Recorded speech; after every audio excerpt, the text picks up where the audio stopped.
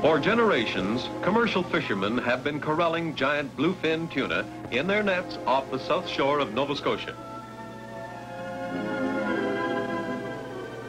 But it was not until 1935 when big game angler and sportsman Michael Lerner hooked tuna by rod and reel on Soldier's Rip off Wedgeport that the Rip flashed into fame as the world's finest giant bluefin battleground.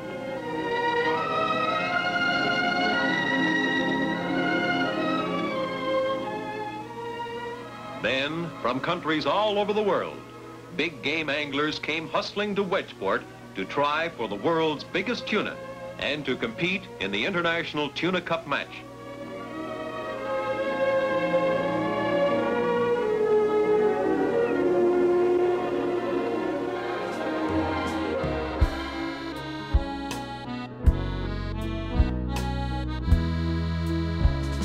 Just offshore on a dangerous shoal, bluefin would cut through the waves. There'd be a strike, you held on for dear life. To land one, you had to be brave. Came mavens and mares, dandies and heirs, doyens and potentates too. Gangsters and kings, all coming to see if their metal was true.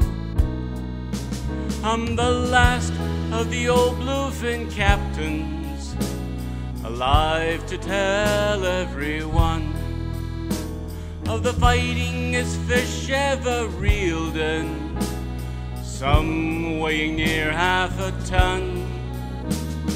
Hired by the high and the mighty, to them fishing was fun. Now I'm anchored ashore at an old folks' home. My skipper days are done.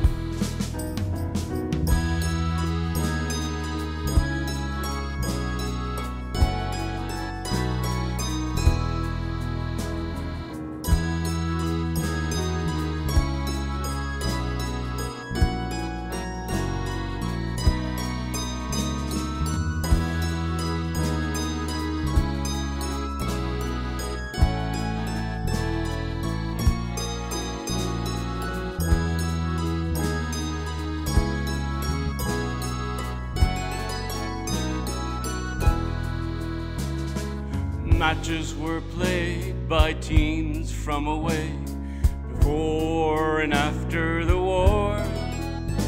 They'd string the bluefin from gallows brought in for throngs along Tuna Wharf. Fished every day, even Sunday, angered the local curé.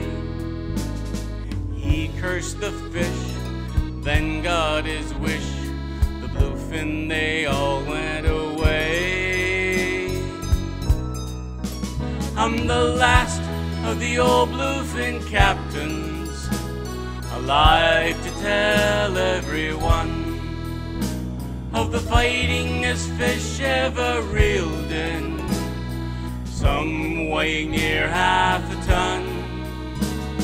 Hired by the high and the mighty, to them fishing was fun. Now I'm anchored ashore at an old folks' home.